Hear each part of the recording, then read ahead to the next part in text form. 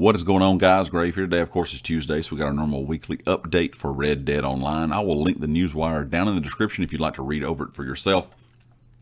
This week, all Moonshine story and bootleg missions will earn you double cash and double XP and extra character XP, while Moonshine sales will net you a 1.5 times RDO cash and double roll XP as well.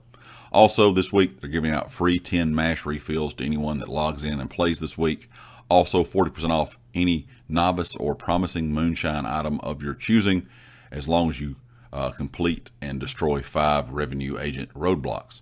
Also, if you're already ranked 20 on the Moonshine roll, they will give you an offer of 40% off an established or distinguished Moonshiner item after completing their first sale of the week. Meanwhile, they're also going to take 5 gold bars off the cost of the Moonshine Shack between now and May the 3rd.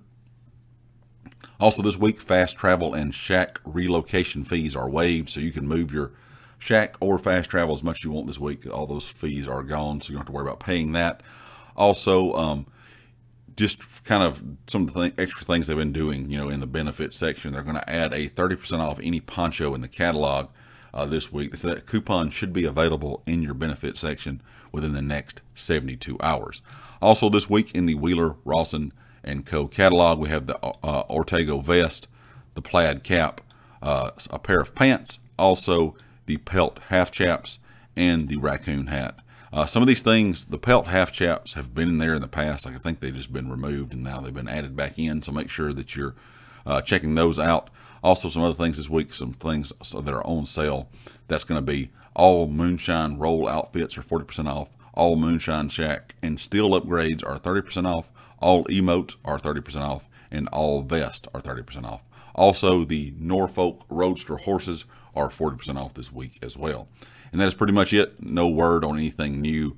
No word on any update or anything of that nature. Hopefully, we'll get some news at some point, maybe when this most recent Outlaw Pass runs out and before the next one starts. Kind of have to wait and see on that.